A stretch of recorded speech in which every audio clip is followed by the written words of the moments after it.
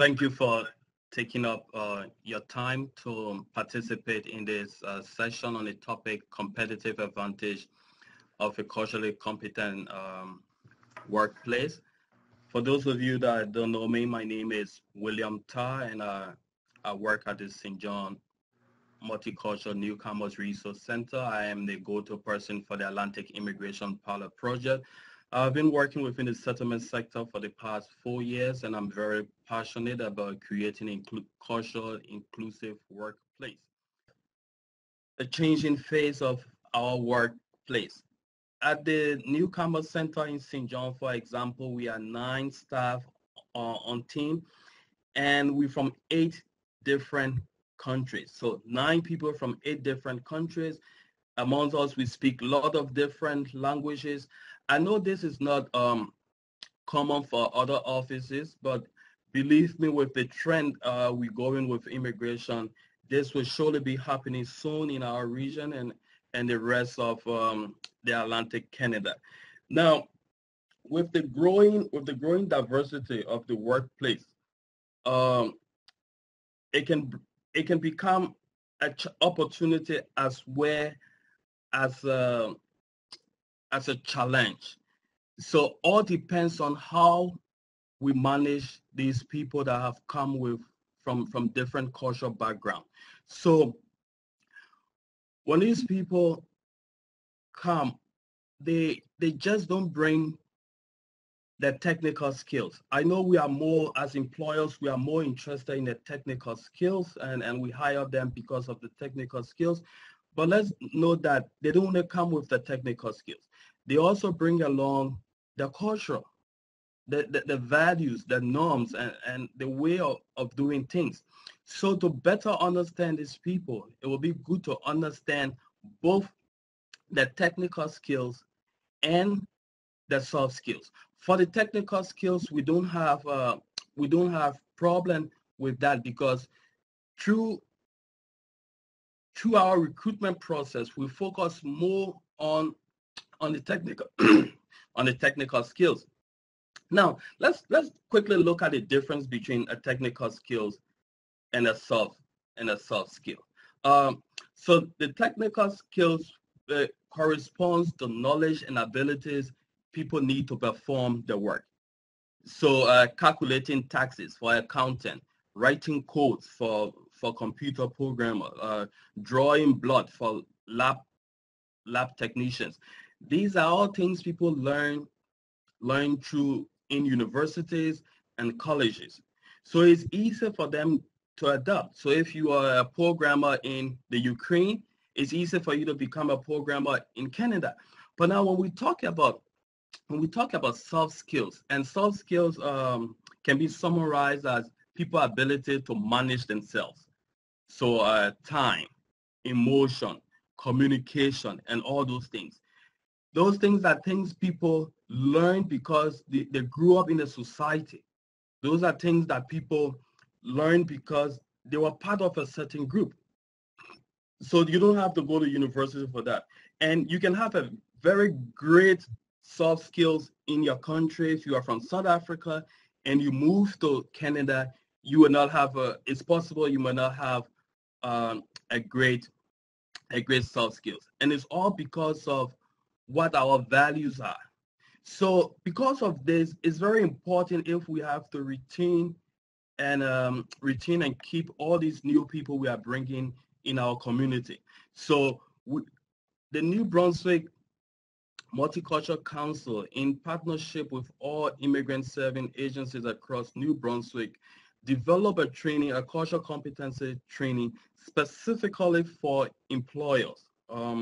So this is a 3-hour session, and usually we go with 15 minutes break. And the training is you can have more time. We're very flexible with the time. It can be less than 3 hours. It could be more than 3 hours. But the recommended time, we have a standardized training for 3 hours. And because this is standardized, it's almost the same across New Brunswick. So this training is a combination of presentation, group discussion, and activities.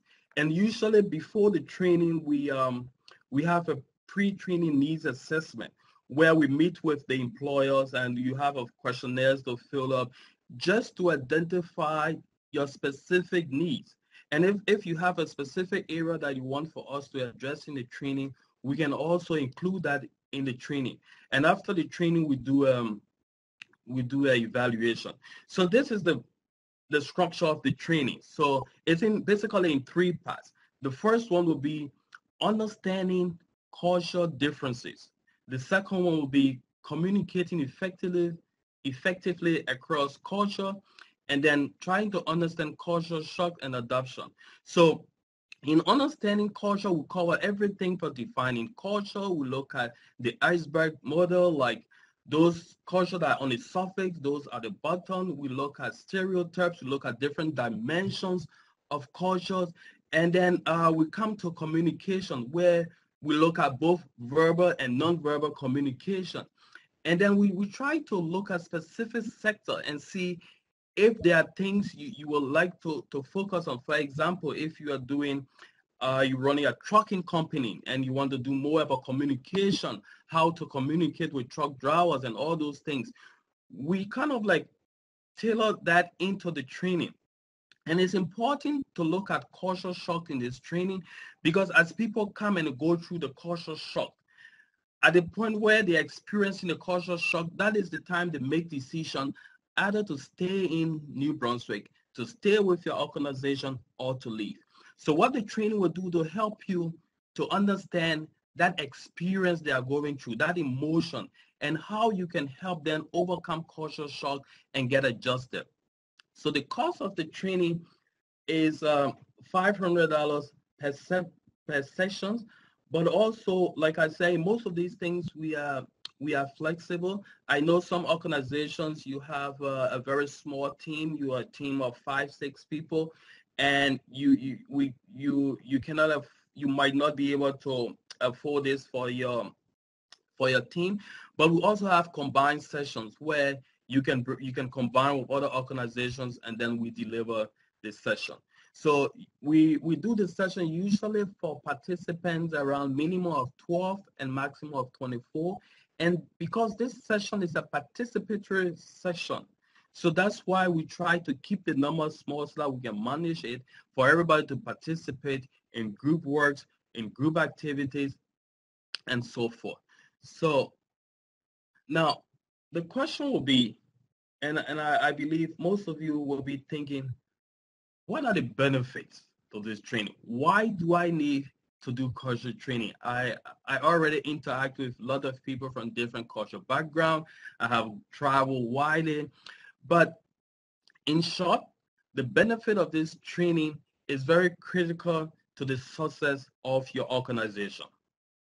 Let's take up back to the immigration trend, to the demographic trend, and see the amount of people that are coming to Canada from different countries. Now, 20% of our population are first generation immigrants, not including the children, and they are from 130 different countries.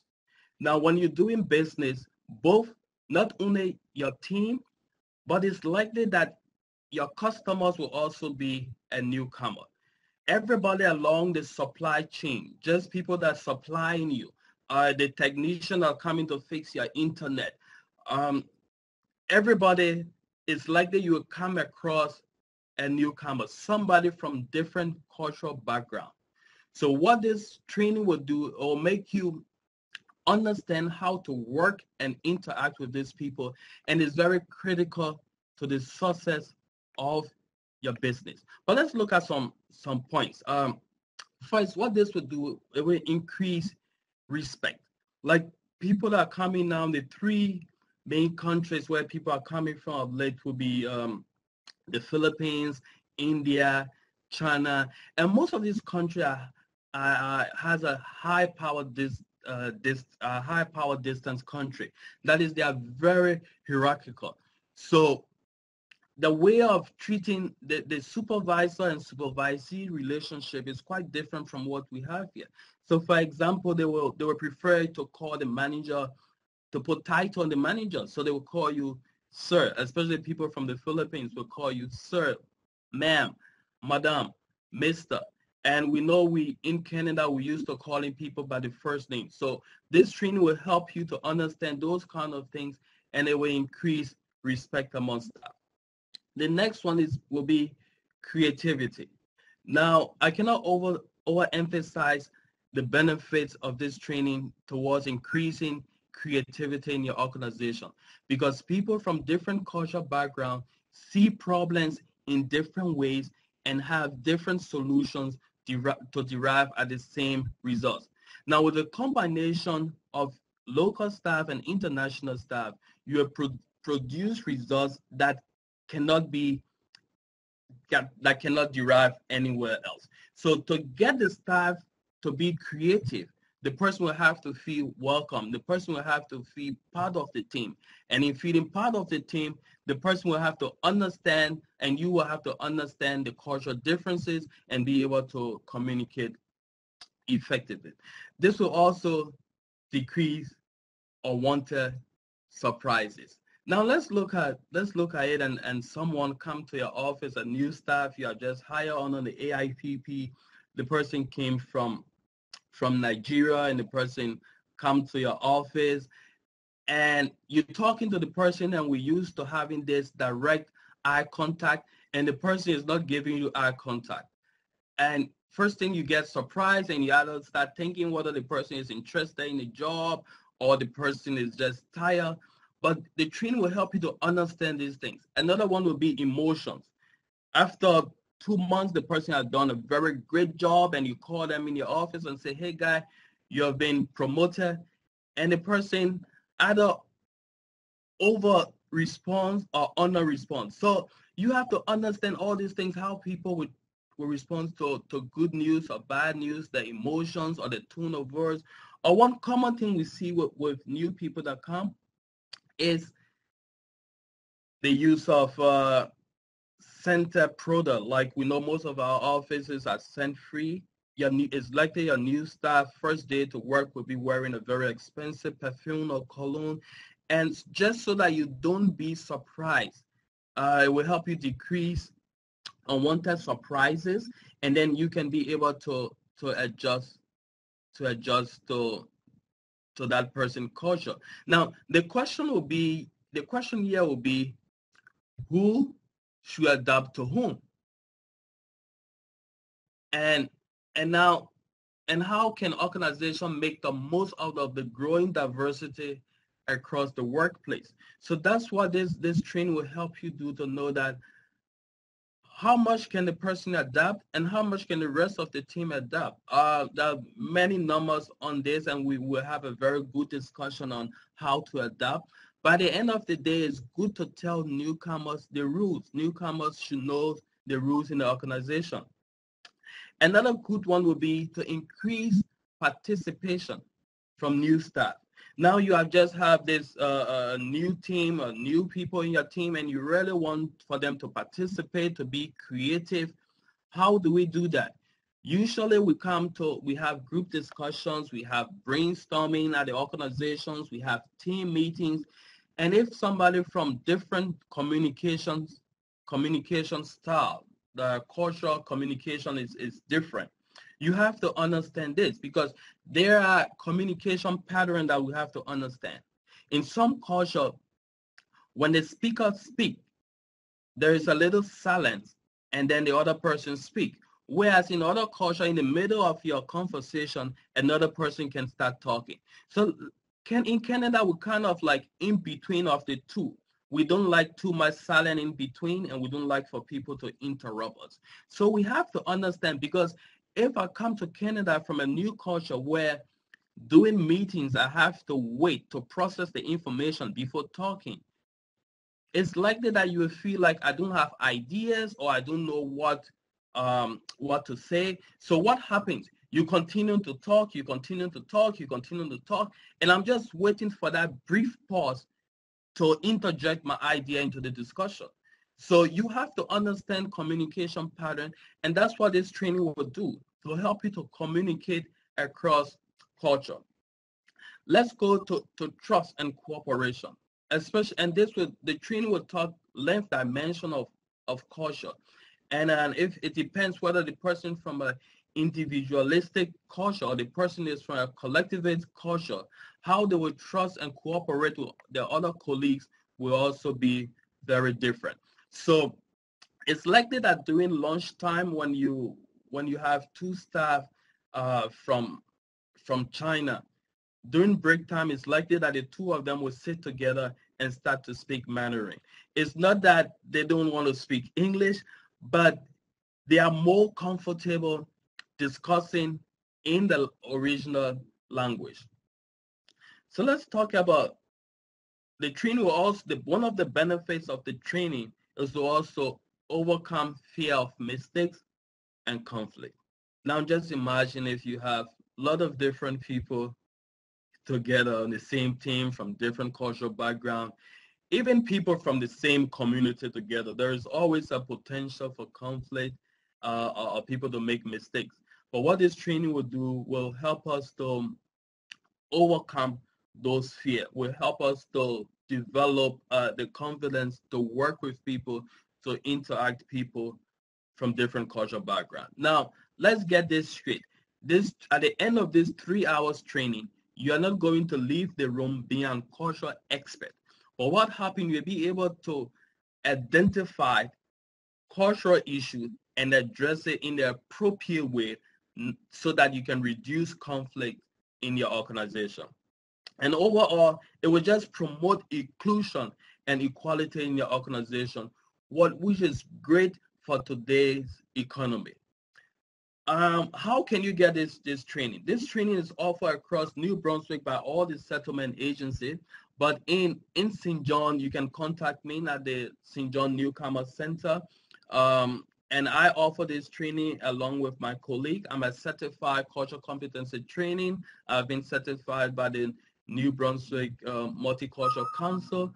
And you can also get this training from the YMCA. You can contact Jeremy. Jeremy is also a certified cultural competency trainer, or you can get it from my colleague Sherry at Prue.